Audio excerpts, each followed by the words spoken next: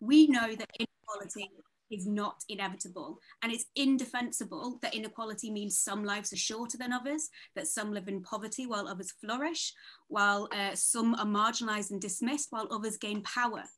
Now, to hear the stories of people living on the sharp end of inequality is heartbreaking, but it's also incredibly motivating. We should want to take action, and I'm seeing some of the words you've been putting in the chat. We should want to channel that anger, that frustration, that heartbreak into organising, into acting. And it can feel daunting not knowing what to do to fight inequality, but I know that all of you've made a start by joining the Equality Trust here today, this evening, to start thinking about that. And first up, I'm very happy to hand over to Ben Phillips, author of this very good book, where you can see I've made lots of notes already on how to fight inequality and why that fight needs you. So over to Ben, thank you. Thanks so much, Fran, and it's so wonderful to be with all of you for this really, really important conversation. It's a huge privilege to get to be with you and to get to hear your questions and your reflections. These words that people are putting in the chat, angry, dire, frustrated, gross, furious, people can feel inequality.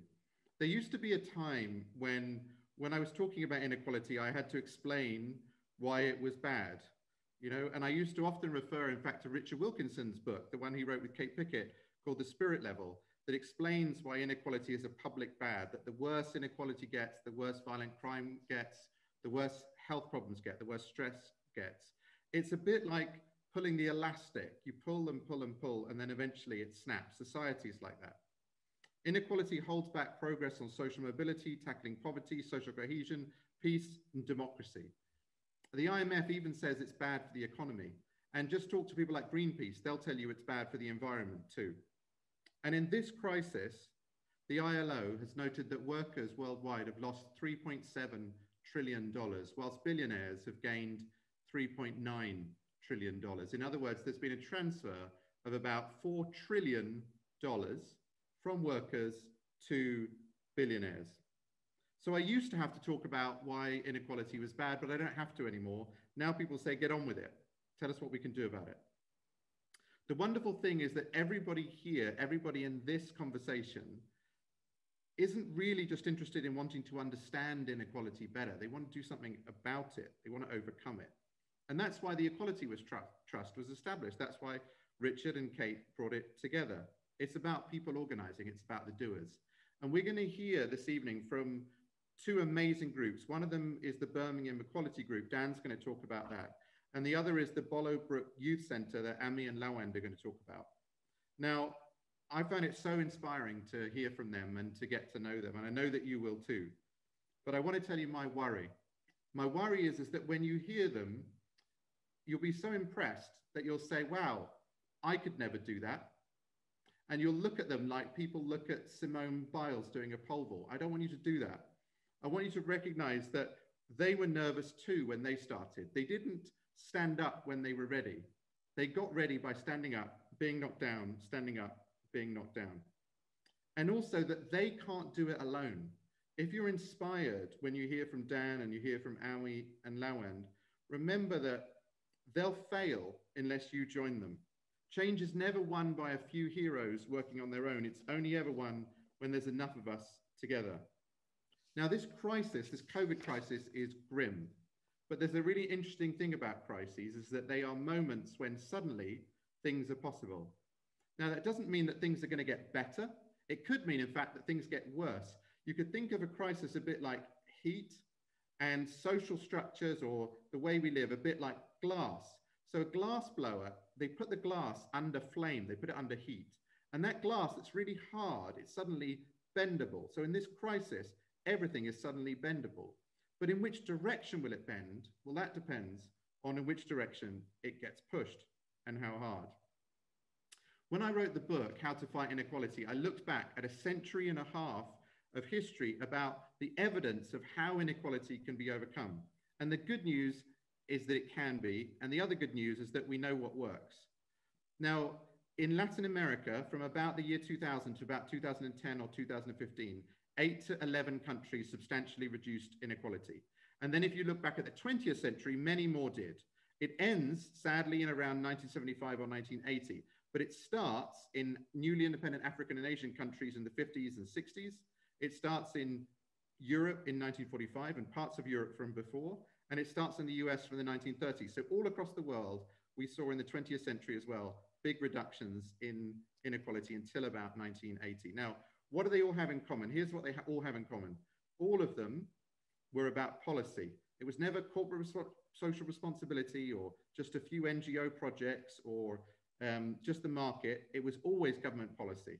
It was things like putting money in the hands of ordinary people, wage increases and rights at work, expansion of public services, progressive taxation, land reform, tackling discrimination, things like that. But the other thing that's really interesting is this, is that it was never dependent only on good leaders. They always required pressure from below, every single time. Now, President Lyndon B. Johnson famously said this to Martin Luther King: "I know what I have to do, but you have to make me do it." If we want leaders to do something, we're going to have to make them do it. So what are the lessons? The first lesson is build power by organizing. There's no justice, just us, people have told me. In Latin America, it was the landless workers movements. It was the indigenous people. I met with an amazing community in Brazil called the Quilombola community. They are the descendants of people who'd been enslaved and then had fled to the forest, and they'd been living in the forest and they'd been doing okay because the forest wasn't worth anything. Then suddenly it was worth something, and it wasn't technically their land, although it was the only home they'd ever had, and they were being pushed out. So what did they do? They organized. They managed to get minimum wage, minimum price for their goods, and they managed to get a change in the law that they have the right now to those coconuts in that forest. Here's what they told me. They said, when we are on our own, we're small. When we're organized, we're visible. Everything we got, they said, has come through the power of our friendship.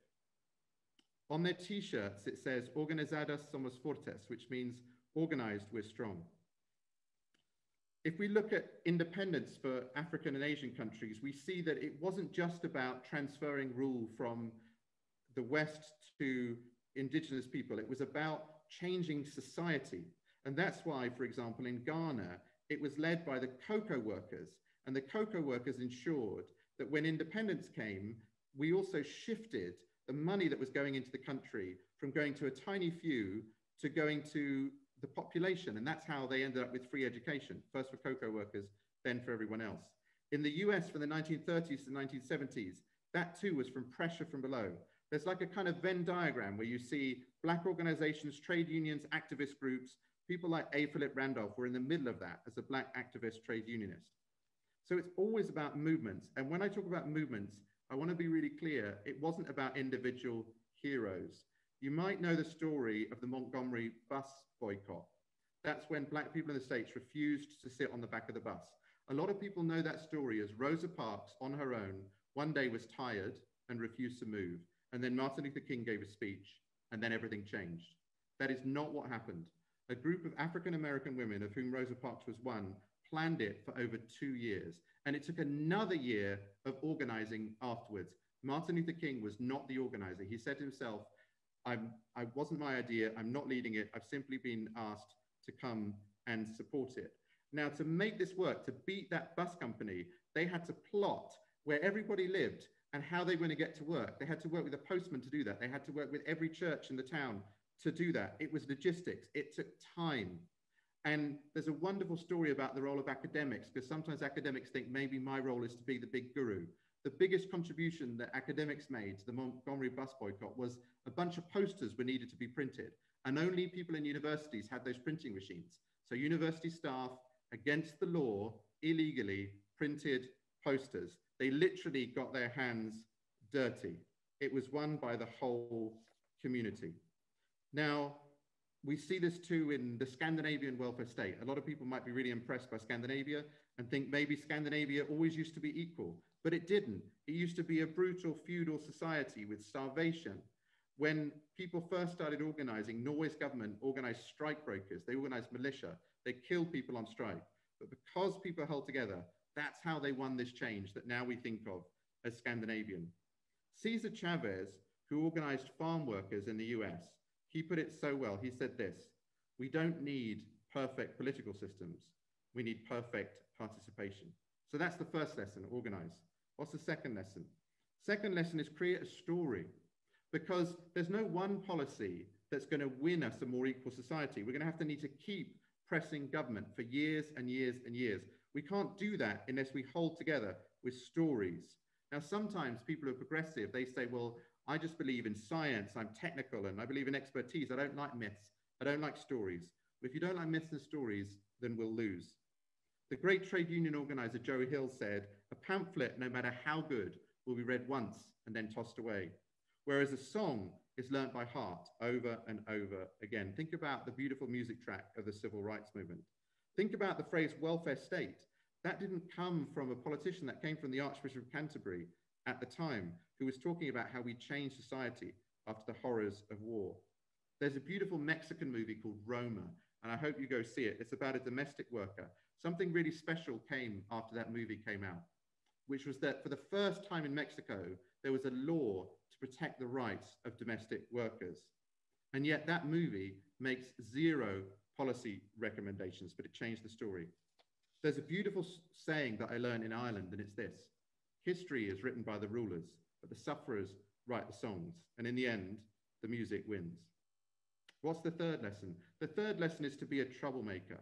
Sometimes people think that, let's say you're organizing and you get an angry phone call with a politician that you've messed up, or that people around you say you're too disruptive, that you've messed up. You haven't. Sometimes now in the States, people will say about Black Lives Matter, why can't they be more like Martin Luther King? But in 1966, 63% of Americans said that Martin Luther King was divisive. Civil rights leader John Lewis talked about the importance of good trouble. Every successful movement I've found that successfully tackled inequality was at the beginning criticized for being trouble. That even counts for the suffragettes, who were only asking, why can't women vote? So when we look back at history, we see that there's hope, but we also see that that hope will not come from great leaders, but will come from us. One way of thinking about this, if you think about a sports game, sometimes we imagine that we are in the seats, that we're watching, but we're not. We're on the pitch, we're playing. Alone, we're weak, but together, we're strong. There's a beautiful phrase in Latin America, and you might know it. It goes like this: the people united will never be defeated. The people united will never be defeated. Now, the sad thing is, that is not true. The people united are often defeated. But here's what is true: the people disunited are always defeated. So though resistance doesn't always work, acceptance always doesn't work. So if we challenge power, if we build power together, and if we craft a new story about how power can be wielded for the public good, we're not definite to win, but it's the only way in which people have won in the past. In other words, whether or not we end up with a more equal society is up to me and you. Thanks, everyone, and I look forward to making it with you. Take care. Thank you so much for that, Ben. That was great, and it really resonates with what we are doing here today, where we are demonstrating the power of people coming together and actually putting in the work. And like you say, this isn't to hold people up as paragons of amazing kind of activism, but just to show that it's ordinary people like me, like you, like everybody here, that are really so essential to this fight. And as you say, we can't win if we don't fight, and that is one of the reasons that so many people have come here this evening. What I just wanted to say was, if you have any questions for Ben or for Dan, for Ami and Loand, please put them in the chat, and what we will be doing is picking those up, and then there's a really good opportunity nearer the end where those questions will be picked up, and there's a really good Q&A section, and we really want to invite people to share their thoughts and to just kind of have a conversation, and hopefully this conversation will carry on after the event.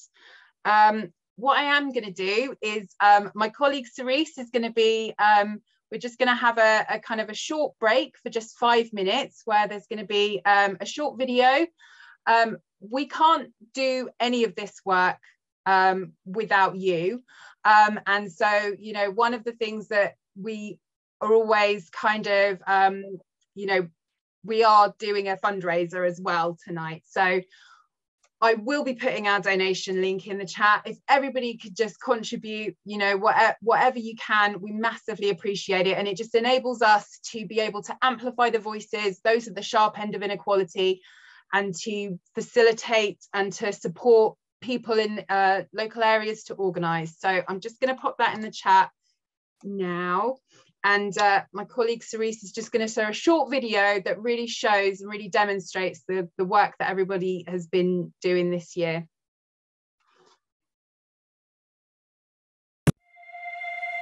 The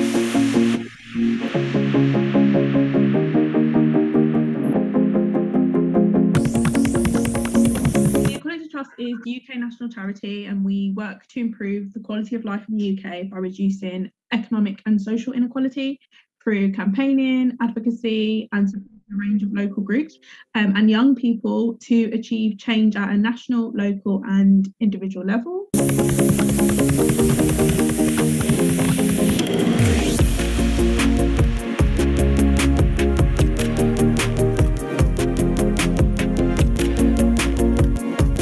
We've already had one crisis where we didn't deal with inequality, and we know how that pans out. We know it leads to an increasing spiral of ever decreasing affordable housing and wages not rising. Do you want that again? There's lots of things I could say, but I mean, one of the things I want to sort of finish by saying really is just that if we want to take poverty seriously, we want to really address issues of poverty, then we really do have to take seriously the experiences of those living at the sharp end of poverty, and we've got to do it in a way that sees them as equal and whole participants. COVID has shown us that we can be flexible, we can change things, and we can put the human back into humanity in terms of our service delivery, in terms of our design, and in terms of when we talk about poverty. So the inequality we saw pre-pandemic is exacerbated in the pandemic. It's easy to think, well, if the rich make cash, how am I affected? Well, house prices will go up and your kids won't get houses.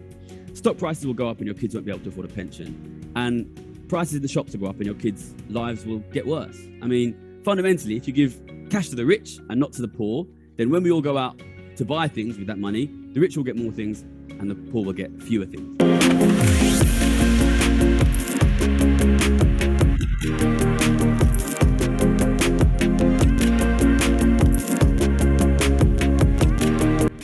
Inequality defines our time, but it doesn't have to be our fate. And whilst COVID has made inequality even harder to bear, this moment of crisis could paradoxically provide an opportunity for us to break out of that spiral of ever-widening inequality, if we seize our moment. Since joining the Equality Trust, I have been able to learn how to facilitate events, and I've had the opportunity to facilitate a discussion with a few incredibly inspirational young grassroots activists in conversations geared around gender and racial inequality. The Young Equality campaigners have allowed me to expand my depth and breadth of knowledge on what equality and inequality looks like. And it has also given me better access to the world of campaigning. I've managed to host some awe-inspiring events with some great speakers, such as speakers from Our Streets Now, and also financial and racial inequality experts. Perhaps the biggest thing though is that I've learned about how inequality can manifest itself in the real world, and I've also learned the key skills of hosting and facilitating events. Employment rights are a necessity for life. It's outrageous that it's not being taught in schools more often.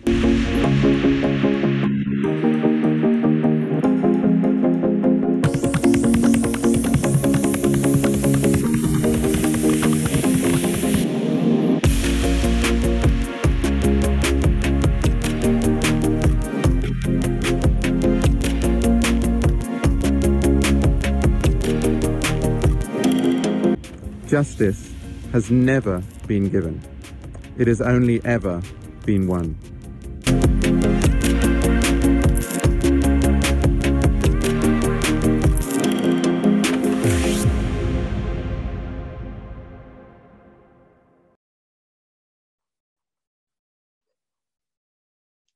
Thank you. So I can see there's some questions already coming in, which is brilliant. And at this point in the event, what we really wanted to do is, you know, given how despondent and negative the comments were originally in the chat, we would be really interested just to find out now kind of how you're feeling on a scale of 1 to 5 in terms of, you know, how you feel, how inspired you're currently feeling to tackle inequality. So 5 being very inspired, with 1 being less, you know, at the lower end of the scale. So if you could just pop in the chat, you know, how you're feeling at the moment, and then we will hear from some more campaigners. Oh, 7, amazing.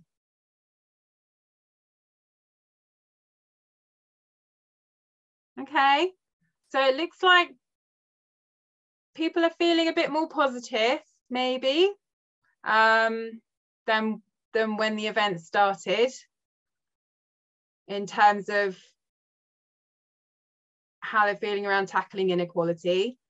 What I'm going to do now is introduce you to 2 really impressive young activists who have been working, you know, we've been kind of working with them over 2 or 3 years around their artistic activism.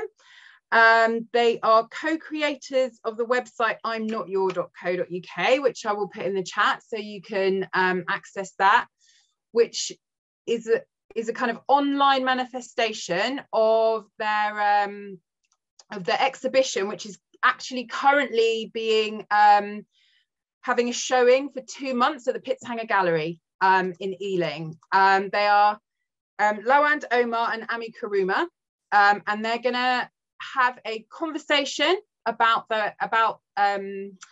how that work came about. And so I'm just going to hand over to them now. So thank you, Ami and Lawand. Thank you very much. Ami, are you there? Yeah, I'm here. Great. Yeah, so just a quick introduction. My name is Lawand Omar. I'm a first-year student at Manchester University studying history and economics. And I've been involved at Pollock since I was around 16. Just getting involved in a lot of the local projects we've had, and just engaging with, just been involved in Pollock since then, and it's been a blast. My name is Ami. I'm 20 years old, and I've been going to Bolo since I was 15. I first attended Bolo after an incident I had with a wooden gun. There was 6 automatic rifles and armed police that came for me because they thought I had a weapon. I was put in a cell for 9 hours with a fractured arm. And then after, I was refused to see the evidence or what charges they had me on. The description that they had of me was a school kid in a colourful bag, and that's practically the whole high street. So I came to Bolo, and at first I didn't really grasp what happened to me. I kind of shrugged it off a bit, but coming to Bolo and talking to Colin and Yasmin and all the staff, it kind of made me open up and see what happened to me was unjust. It wasn't right, it wasn't fair, I shouldn't accept that. So yeah, and now I'm working as a safeguarding apprentice in the Ealing Council. Yes, so I think what we were planning to do within this sort of presentation was just talk about the projects we've been involved in at Bolo and our experiences within these projects and how it sort of links with activism quote unquote. And I feel as if the first real project we worked on was I'm Not Your N-Word project, which was particularly inspired after us watching a James Baldwin documentary called I'm Not Your Negro, exploring the experiences of James Baldwin. And we sort of took that to Bolo, I guess. And I just wanted to ask Ami what actually happened within the project and what did we actually do? So like after that, it kind of just took off really. Like it first started as you said, like conversations in studio and just idle chat in the office to like this thing that people want to hear about and see. So we basically just constructed this idea of like, what do we want to show? So basically Yasmin spoke to us, she got a couple of ideas and she decided to make a wire head. So it's basically like this, it's taller than me and I'm like 5'11". So like a 6-foot head, plainly made out of wire and paper. And then she added like pieces of mash, I think. Yeah, mill mash, yeah. But she also like left a bit of the wire out and put like our baby photos or things that like resonate with a place we feel that's safe. So like it could be Bolo or our grand's house or somewhere. And she fit those pieces in between the wire and then we held an exhibition. And then after that, we went to the Tate and we held another one where we basically had this space and we created a box for the I'm Not Your Nigger exhibition. They recorded our conversations and debates that we had in Bolo. So people just walking by, like I'm saying we had a lot of traffic, I'm talking about 150 people just lining up to listen to like what we were saying, like conversations that we wasn't really too deep into. Yeah, exactly. It was more, a lot of the project was having conversations around the N-word, which is just very normalized within the youth center. Like everyone says it very freely. How do you think that project really changed the way a lot of the young people there, how they engage with their N-word and how it sort of changed their perception of racism? Because a lot of the times, a lot of young people get patronized when we talk about social issues like racism. So the fact that we had very, very intense conversations about it, and we had a lot to say about it.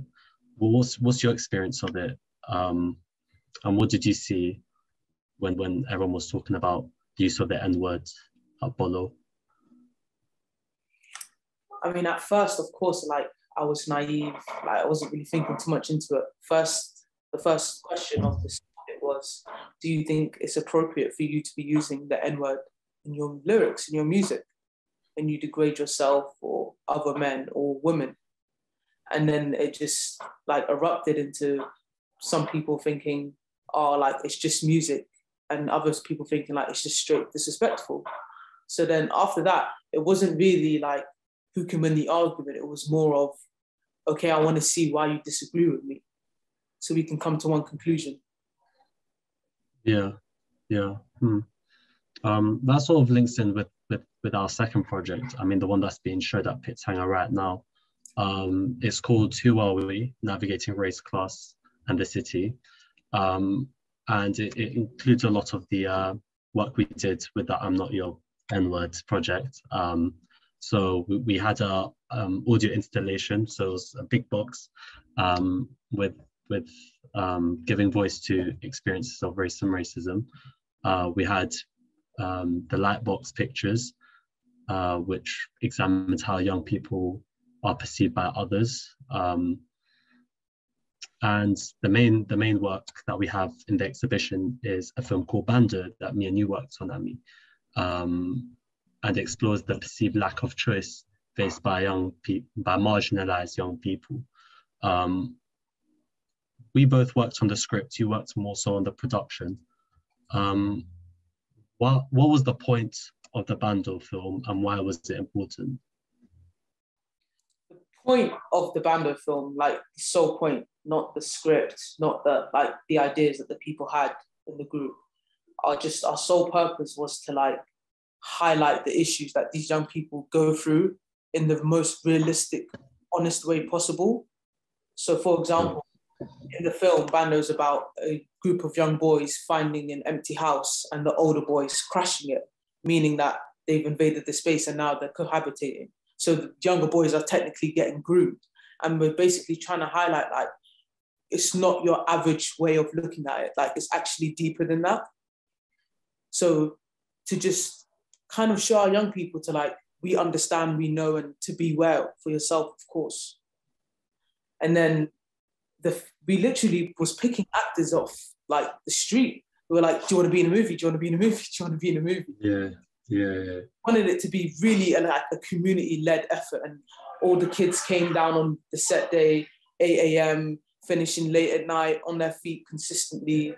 Like, this was during, like, Ramadan time, so some of them were fasting, and, like, everyone like put their all into it. The director, Aaron, and Matthias, producer, like, they got all the free Brono stuff for us. They got it properly edited and graded, and, like, it looks amazing. So it was just hard work and effort from everyone. Yeah, well, it was a proper, authentic film, and it really did show the realities of a lot of people within our area and whatnot. Showing the realities of our situation is often what's needed, as a lot of people don't want to use the terms like people in their ivory tower, but a lot of people are completely devoid of understanding our lived realities and experiences.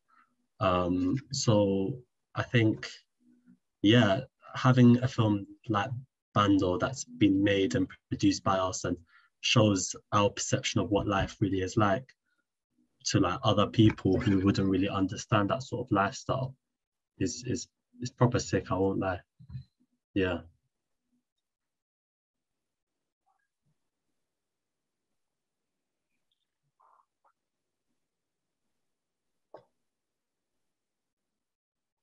So you got involved with Bolo from your work at the UK Youth Parliament.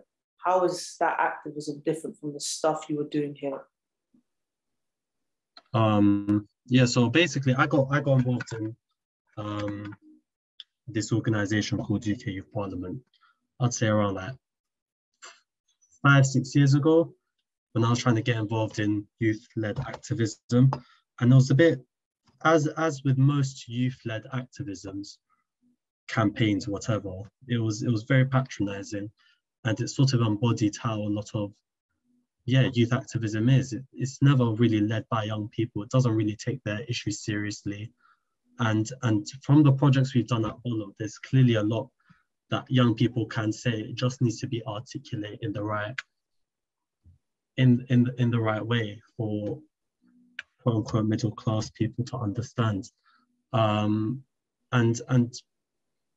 the main thing is that there's sort of this need for young people to be put in the context of a campaign, and that's not really what anything, that's nothing like what's happened at Bolo.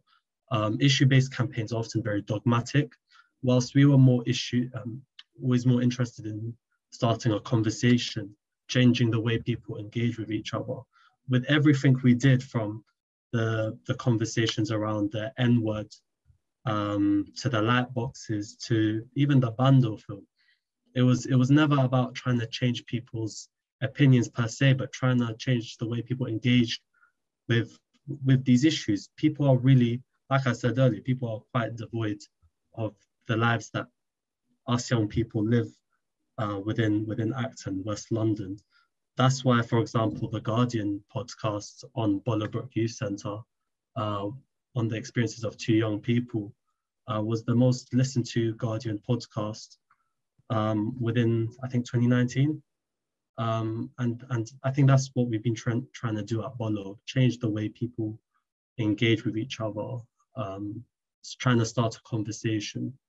And it's been proper inspiring to see it being led by young people like us, not a political party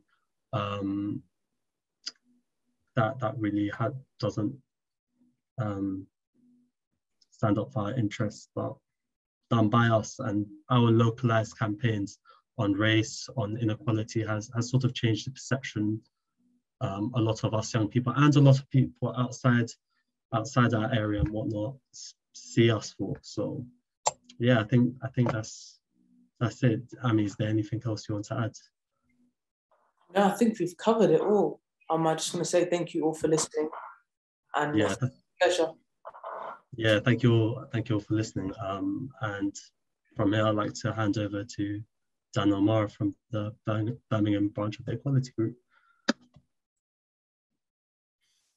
Thank you, guys. That was really interesting. I mean, I've heard some of that stuff before, but it's great to hear it all put together in the way you have this evening. That's thanks very much for your time. Hi everyone, my name's Dan Omar, and I've got a few minutes this evening just to talk to you a little bit about the Brum Equality Group. And I want to tell you a bit about the desire, I suppose, that me and other people in Birmingham have at the moment for joining in with some activism to do with fighting socio-economic inequality. And I'm sure, as you're here tonight, that many of you, if not all of you, have fairly similar feelings to my own. It's a real pleasure to be invited to take part in the event and to be associated with the Equality Trust, with people who are interested and passionate about this cause, and who want to promote a greater degree of fairness in our world. That doesn't seem like too much to ask to me, but making it happen does seem like a rather a tall order at times.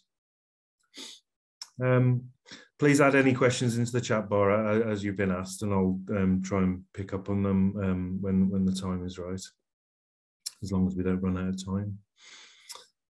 This isn't my day job, by the way. I'm in no way, politically employed, if that's the right expression. I'm a psychiatric nurse. I work in Birmingham in the community with young people with eating disorders. And it's driving around Birmingham, like with any city in the country or the world. There's gaping and obvious inequalities as soon as you step out of your front door. I'm a proud employee of the NHS, if a little beleaguered, and it's only 16 years till retirement, so the clock is ticking, folks. And I'm also a father of 3. But this activism to me is a bit more than a hobby, though, even if it is done in my spare time. It's something I feel very strongly about, and I've become. My feelings have become stronger and stronger as time's gone on in recent years. And to be quite frank with you, I'm become fed up with just watching from the sidelines and passing comment on Facebook or moaning to my friends in the pub. I want to take part in and do something useful, work towards something better. And it turns out there's quite a lot of people out there who feel the same way. From what I've found in my limited experiences, there's lots of people who want to do something, but there's a bit of a lack of a collective voice. People have the passionate feelings, but aren't quite sure what to do with it. They're not sure where to put that energy and where to put their time. And it takes some work, I think, to find out how that energy and time can be used productively. But the passion and the belief and the determination is already out there, in my view. I can't remember what led me to pick up The Spirit Level, which is a book that's already been mentioned by Ben earlier. And of course, the authors are present tonight. But I did pick it up. I think it was it was referenced in some other book I was reading at some point. But I ordered it anyway and picked it up, and it struck a really big chord with me. This isn't a sales pitch on their behalf, but I really would recommend to you having a look at it, because it's what struck me most about it is that the evidence is so great and broad and powerful in the way that economic inequalities in a society can have such a significant impact on so many aspects of the way we live, from health to education to crime, and many more besides. And it's presented with a great deal of evidence to back up the claims, and it really can't be ignored. So I finished that book, and I didn't want to just put it down and move on to the next thrilling non-fiction. I wanted to try and do something about it. And I've been looking to get involved in something fairly political and activist for some time. Wasn't really sure where to put my energies, to be quite frank. Around the time I'd become a bit dispirited with the Labour Party. It was just on the back of Corbyn's defeat. Won't go into that in any detail today. I do still remain a member of the Labour Party. But I wasn't sure whether putting my energy into the Labour Party was the right use, was the best use of my time. The back of the spirit level, it's highlighted the Equality Trust, and in fact, I think the Equality Trust was born as a result of the book. And there's a section that was highlighting that there are local groups to get involved with. So I thought that sounds pretty good. So I looked, but there wasn't one in the West Midlands at all, let alone Birmingham. So I took a deep breath and decided to take the plunge and try to set something up myself. So I talked to a couple of mates about it, and a friend and I began to establish what we call the Brum Equality Group. Just in the summer of this year. It's very, very, very recent, very new, very fledgling. And to be quite frank with you, we're not really sure where it's going to take us at the moment. But what I do know is that when we discussed it, we felt very strongly about the huge unfairness and injustices that we see in this country and around the world. And we wanted to try and do something to influence some change in our city. To do something useful, to try and help reduce the economic and social inequalities that we see every day in so many forms. And I think there were times when I thought, this is just overwhelming. This is an impossible task. This can't be achieved. What's the point? You know, a bit like you feel about plastic recycling sometimes. You know, but I read something useful that was to do with the collective effort being of such great importance, and feeling like even the smallest changes collectively can result in larger, more powerful change, and that principle has kept me going throughout. To be quite honest. We weren't really happy with doing nothing, and we wanted to find out what was possible. We wanted to talk with and learn from people whose positions can influence change, and to try and influence them. And already we've had the opportunity to speak with one of the local Labour councillors who's got an inequalities role in their portfolio. And we wanted to learn about what was already being done in the city and how we could take part. And most importantly, we wanted to meet people from the broad-ranging communities in Birmingham and learn about their individual and direct experiences of inequality. So in all honesty, I'm not really sure exactly where we're headed at the moment, but we're enjoying the journey. We're finding there's a lot of other people out there who feel that the current global trends of economic inequality are just not acceptable. And it's not hard to find other people who feel this way. Our group is still forming ideas about what we'd like to do. We understand that this is not about individuals. It's about people working together, and it's about organisations working together to harness a collective force. We're aiming to raise awareness around the city on this subject, to listen and learn from speakers, actively involved in established organisations and community projects. And we want to join in with existing campaigns and eventually to create and build our own. We see that change for the better can and will occur, but we also see that there are many obstacles and barriers. I mean, everyone will be aware that the pandemic has further highlighted and accentuated the existing inequalities. Simply, more homeless people, more billionaires. You know, it's as simple as that, and it's just not acceptable. But we found there lots of people in our neighbourhoods that believe in this and want to do something about it. So the Brum Equality Group, we're new, we're patient, we're passionate, and we're in it for the long haul. And we do genuinely believe that however small, we can make something of a difference. I've met a lot of people already in the last 6 months, and I intend to do more of that. And I've learned a great deal already, and I'm looking forward to learning more. So thanks very much for listening. Follow us on Twitter and Facebook, which is what you say these days.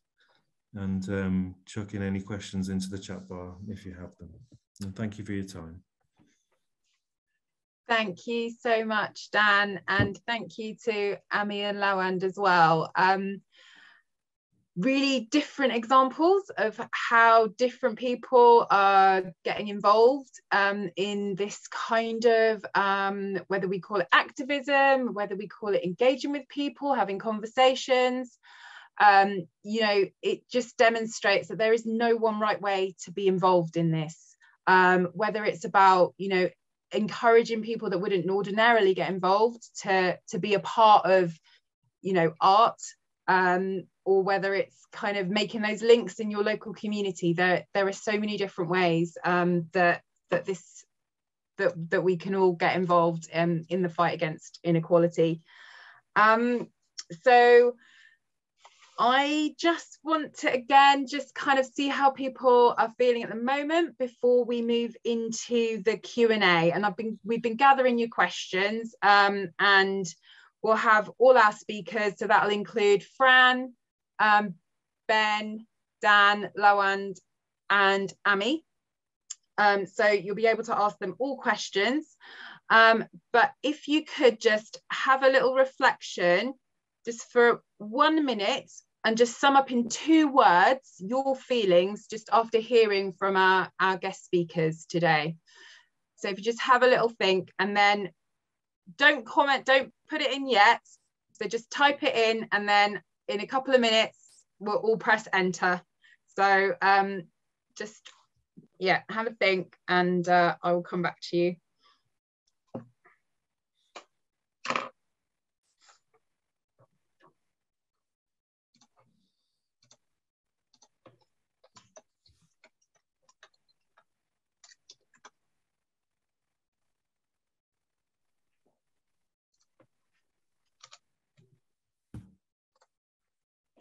So if everybody's had a chance to think, you know, how you're feeling now after hearing from the guest speakers, if you've put your words in the chat, if you could press enter, and then we can see all those coming through.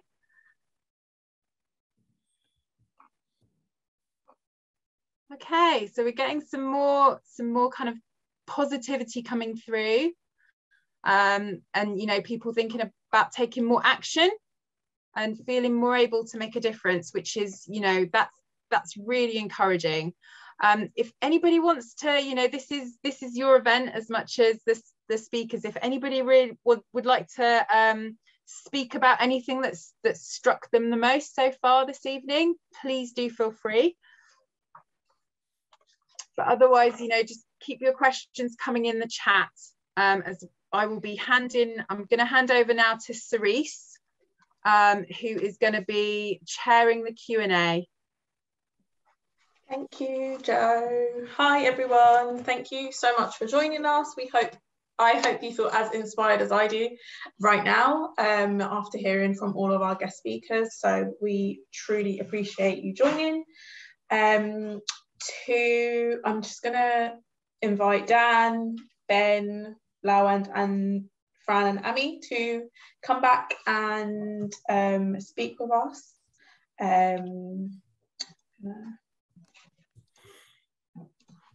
Get the questions up. I hope you're ready. We've got lots of questions. I will start firstly with Ben. So the first question is it the case that things have to get even worse before people rise up and demand change? So that's partly true, but there's a really important caution there, which is that if we just let people know how bad things are, there's a danger that that on its own could lead people to despair. That all of the both history, but also psychology demonstrates that in order for people to work for change, they not only have to believe that their current state is unfair, but they also have to believe that it is possible to move to a different, fairer state. If they have no hope, then they'll be paralyzed. Now, how do you give people hope? A really important part about giving people hope is that actually it's not about a great speech. So sometimes people think it's about, oh, if I can just win people over with an argument, that will give people hope. That's not how it works in practice. In practice, the way that you give people hope is by accompanying them and by helping them win something, however small. So if you want people to organize for a fairer society, the best way to start is to find out what people around you care about. Around you could mean in your workplace, where people want better wages or better health and safety, or to be able to have more time with their kids when they're born, or more care in this COVID crisis. It might mean in your neighborhood about protecting a park or a kids' play area or a nursery school. It could be in your faith community, whatever it is, that the people that are around you, ask what they care about, and then see if by helping bring people together, you can help win something. Through that process of change, through that process of winning, people will start to feel that something is possible. So it is true that we have, especially now in this COVID crisis, reached a real disastrous point in inequality, not just from COVID actually, but from the past decades of neoliberalism. But when you add those two things together, we have reached a really awful place. But we have to be able to say to people, not just that we are in an awful place, but that a better place is possible, and here's how we might get there. And we have to help people see little steps along the journey. So that would be my encouragement to you, not just to let people know how broken things are, but let people know that it's mendable. Thank you so much, Ben. So I'm just going to now invite everyone else to speak as well, because these questions aren't directed at anyone. If you feel like you are best placed to answer this question, feel free. Fran, Colin, or Amy, or Lowend, or Dan, that would be really great. So the first question that we have is there a plan or strategy to fight inequality in the UK? How will this be achieved and when? So I don't know if anyone would like to answer this question. Say a few things, and I suppose the strategy is just the kind of conversation we're having now, and just everything that Ben just said. We can ask for a strategy from government, and we can keep doing that, and we should keep doing that, but it has to come from us. It has to come from our beliefs, from our commitment and our values. So to build that strategy, we should be working together. You know, loads of the conversations in the chat have been really about uniting and how do we share this, how do we think together, and there's lots of different ways to do that, and one way which you can do it through the Equality Trust is through those local groups, and Emma Marks, our local groups organizer, has just put in the chat about contacting her to do that. The strategy to fight inequality has to come from us. It has to come from our want, and that's the only way to achieve it. So I think, yes, let's keep pushing the government to do what we know they should, whether or not they will, but let's also think, how do we address this? How do we fix it? Because it matters to us. It's our lives, it's our children's lives, it's our families' lives. So we should care, and we should build that strategy. Thank you, Fran. Does anyone else want to add on to that? I think for me, it's discovering all the things that already are occurring as well. It's you know, you have these conversations and it feels like we're at the beginning of something, but you know, it doesn't, you know, it takes a little bit of work, but you discover how many, you know, multiple projects there are going on in every city and across the country. You know, tackling all different aspects of inequality. You know, it's inspiring, but it's in some ways it's rather hidden as well, and it's personally speaking, that's filled me with an encouragement, because every week I uncover something else, that yet another group of people that are working hard on a project or a community initiative that's making a small difference somewhere else, you know. Thank you, Dan. So I'm going to throw it off a bit, and Jackie's got her hand up. So Jackie, I'm going to come to you. If you want to say your question, feel free. Thanks very much. Yes, I mean, I was really put my hand up after Ben was speaking, because I really agree very much that you need to involve people. Our campaign is actually fairer housing, and it's because I work for a housing charity, and we give people legal advice and financial advice. But, you know, the pandemic that threw such a light on the gap, the housing unfairness, along with, you know, as just one key example of inequality, that I felt we weren't doing enough. We had to do more, but also we had to make sure that the people, as somebody else said earlier, the people who are suffering most from inequality have to be in the driving seat from day one. They don't get invited to the party by a lot of white people who live in a decent home already. So we worked with the local community groups. We got people in temporary housing, people in appalling conditions, overcrowded, etc. And because people have been so oppressed, and because, you know, it's really only people of my age, I'm nearly 80, I can remember when we had a real welfare state in this country. When I was a little girl, my father was so proud. He wasn't particularly left-wing or anything, but because the welfare state was new to my parents, they were so proud. They said to me, "Jacqueline, do you know you could never starve in this country because the state wouldn't let it happen?" Mm-hmm. If he could see today food banks, for heaven's sake, he would be turning in his grave. So we need, you know, so younger people don't necessarily know that things can be better. And people living in poor housing, of course, because perhaps they've been tried to get council housing and they can't get it, they're blaming the council. So we've brought people together to explore with them, why do we have a housing crisis? What is it? Why doesn't the council just build enough council houses for everybody? Why do landlords charge so much rent? Why, you know, and that took us to looking at property developers and land banking. And now people are beginning to understand and realize things can change. And yes, we've been going, we're still new, we've been going for a year, and we've just now put in place a kind of framework for a business plan and work out what we really want to achieve, concrete things over the next 3 years. And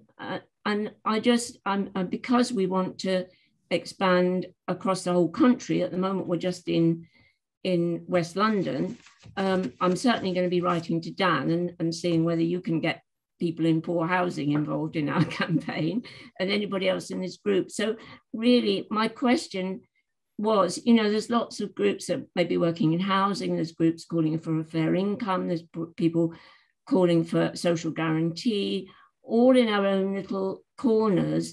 And if there was some way we could just all be aware of each other, but be identified, and maybe, you know, just say, look, you know, the 5th of September is going to be the day when we all stand up and be counted. We all get our placards out, or we all write to the Prime Minister, or whatever it is.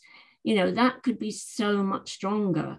And maybe the Equalities Trust is the vehicle that could help bring that together. I don't know, but anyway, all strength. Elbow, everybody. Thank you, Jackie. That was really inspiring to hear. And I think, Dan, maybe you might be best to answer this because, for example, we bring local groups together to talk and speak about different issues, and everybody is focusing on different things. But Dan, I don't know if you want to add anything to how we can bring people together collectively from different groups.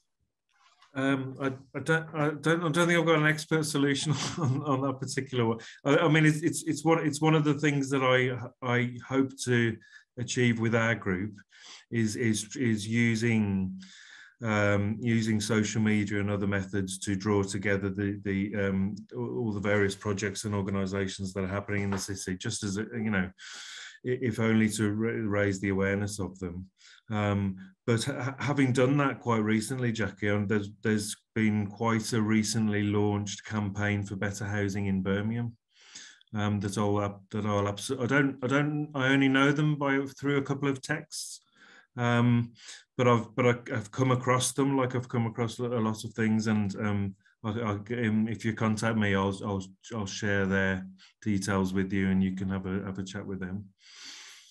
Thank you, Dan. So I'm going to go on to the next question, which is the biggest challenge we face is misinformation since the creation of the internet. So when we talk about inequality, a lot of people feel their freedoms will be taken. How do we tackle this?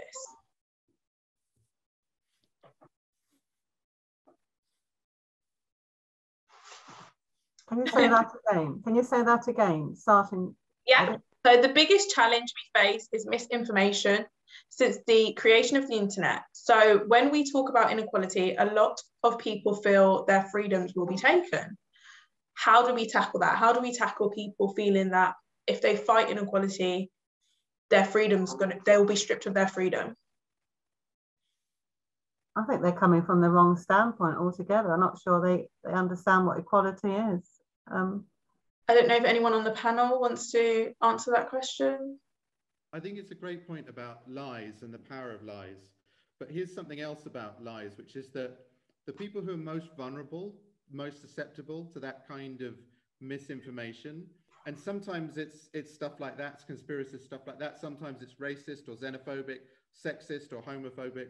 The people who are most vulnerable to that are people who are atomized. In other words, they're not part of something. There's really interesting research. If you look at white working class people, they're much less likely to be led astray by racist, xenophobic movements if they're part of a trade union. Because when you're part of something, when you belong, then you don't get stuck in with these kind of false narratives.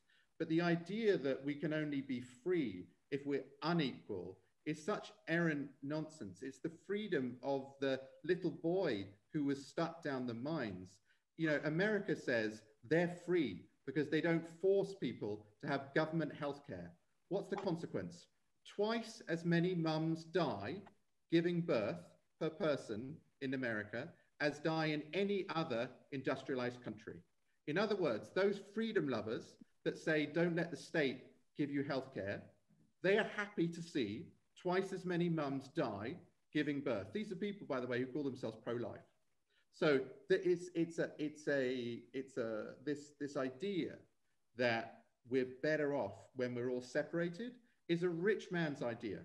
Working class people and middle class people, by the way, too, you need to look yourselves in the mirror and you need to say to yourself, on my own, there's no way out of this. On my own, there's no way out of this. I will only get out of this together in solidarity with others. So we only get freedom from belonging, from community.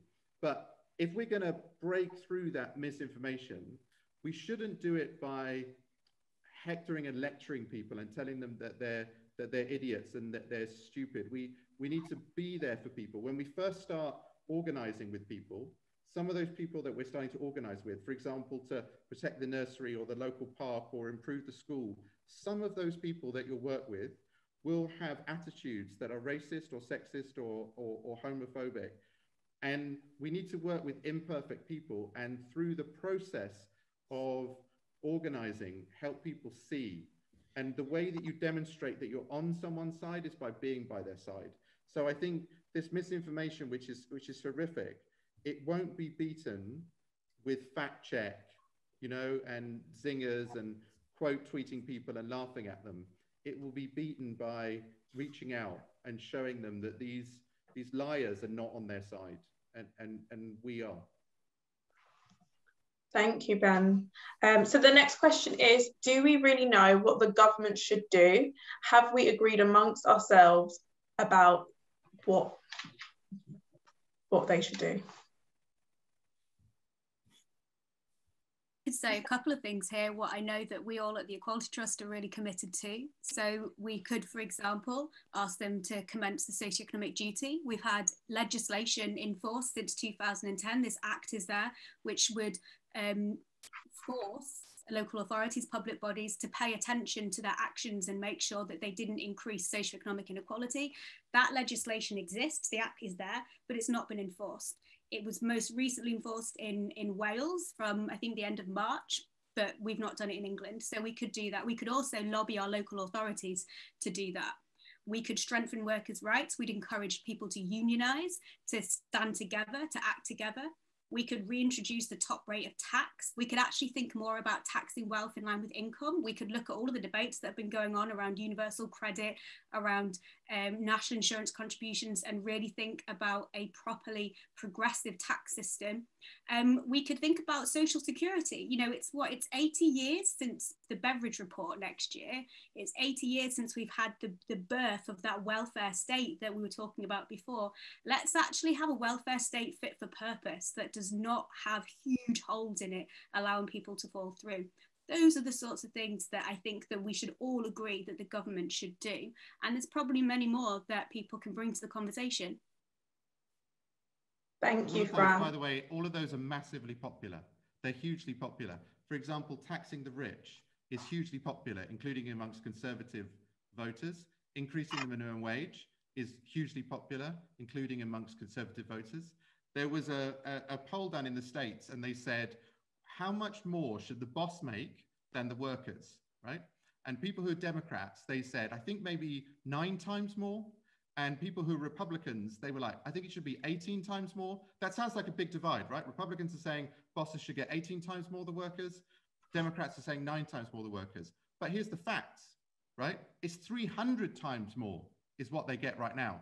So in other words, if you reduced that wage inequality in the US to what Republican voters think, not the party leaders, but the ordinary voters, it would be a social revolution.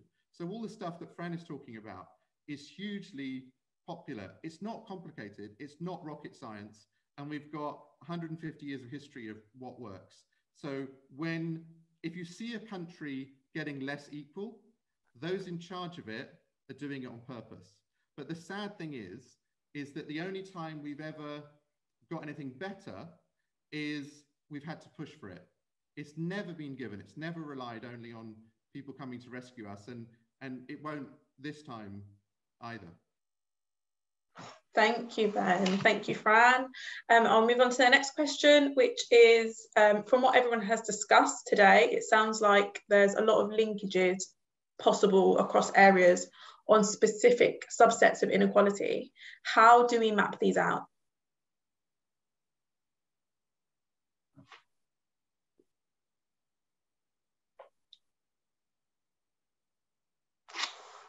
I could say a couple of things again for how we might want to think about that. You know, with an academic background thinking about this, we might want to use the word of intersectionality and think about how everything is linked.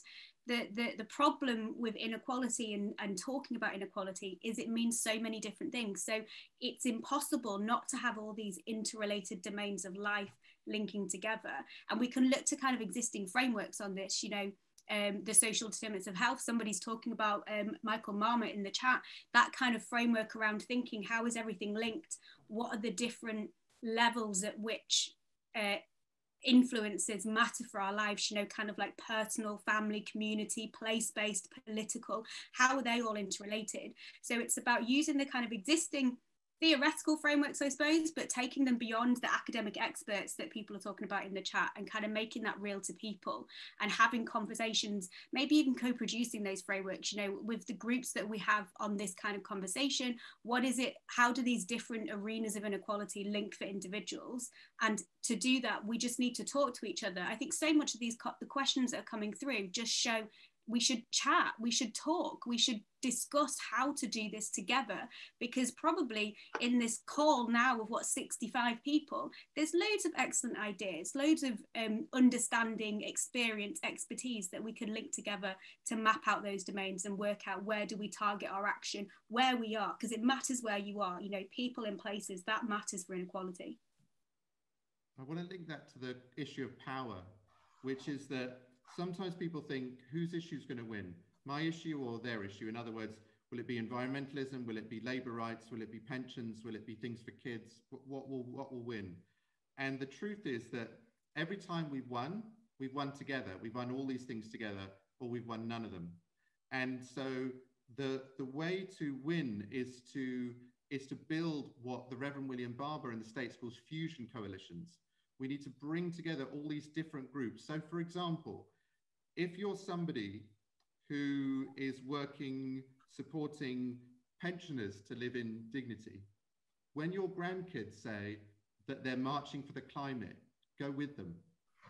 If you are a white organizer that is working to protect your local schools, then when you hear that there's a Black Lives Matter march about police violence, join it.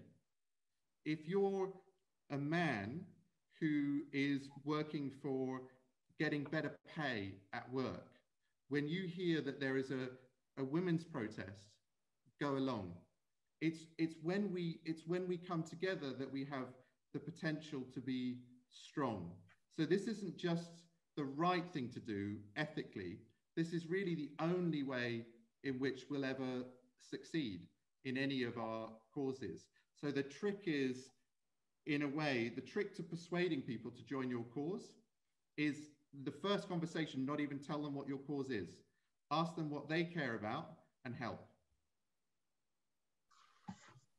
Thank you, Ben. Thank you. Just a note, if we haven't asked your question yet and you still want to ask it, please put it in the chat just in case you've missed it, or raise your hand. We can come to you and you can ask your question. But before then, I will move on to the next question, which is, how important is it to raise inequality with your local MP? And if it is, what is the best strategy to use?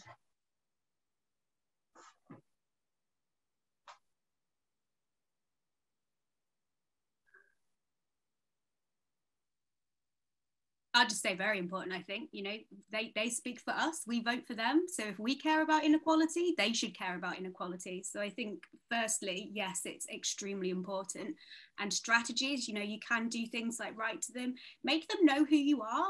You know, your name in their inbox may be something that they're a bit like, oh gosh, it's them again, but they're making their point, and go to their surgeries, be involved. I think it really does matter. And if the politicians can stand by and say, oh, we don't hear this from our constituents, they don't have that mandate to act. Give them that mandate, take it beyond partisan politics, because you voted them in or you didn't, but they still act for you, they still represent you.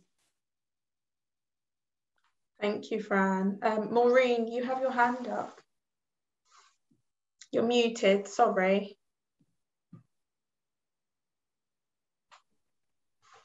Thank you. Yes, I entirely agree with Dr. Fran there, because that's the way that I am working. I'm dealing with the town council, and I've now got to the point, because we have come up with, the group has come up with different things, and we've kind of contacted them regularly. I've now had the town clerk ring me to see if I could prepare something for him to get something in that was about money coming from the government about disabled toilets, you know, and what kind of statement. And it's as if people don't really understand entirely what equality is, and they're not confident enough to deal with it. So I think it is about, I don't think it's going to the government, I think it's going to the council. And therefore, in our case, it's a small town, it's Oswestry. And then from there, that goes to the council, the Shropshire Council.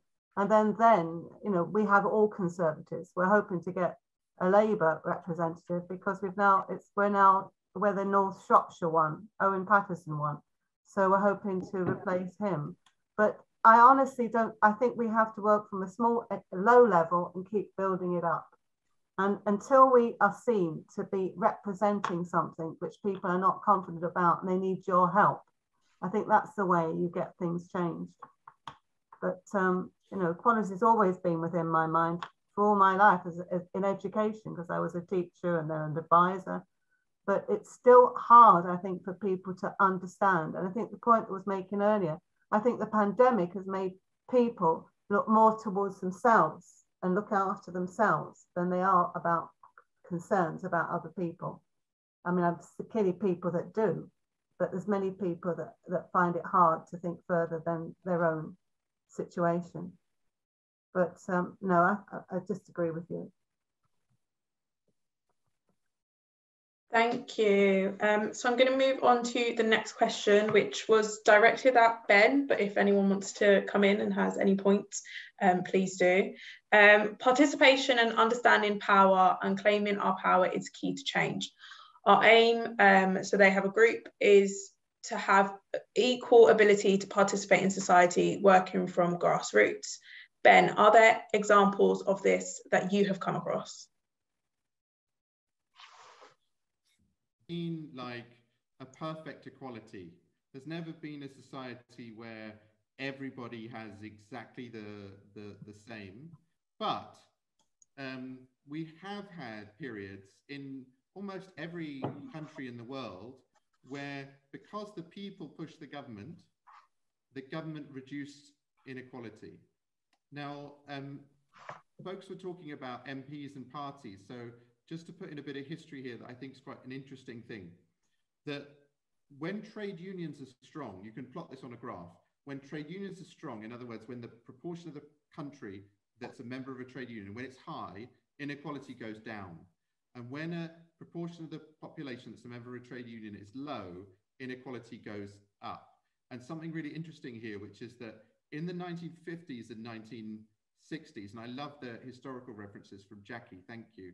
In the 1950s and 1960s, you'll actually see in Britain, France, the US, Canada, Australia, and others, that the centre-right party, so in Britain, the Tories, in the US, the Republicans, in France, the Gaullists, or Germany, the Christian Democrats, the centre-right parties, as well as the centre-left parties, so Labour or the Democrats or SDP or others, pursue policies that you could call social democracy. That's things like public housing, expanding healthcare, taxing the rich, lifting the wage of the poor, all of those things that reduced inequality under both parties in the 50s and 60s.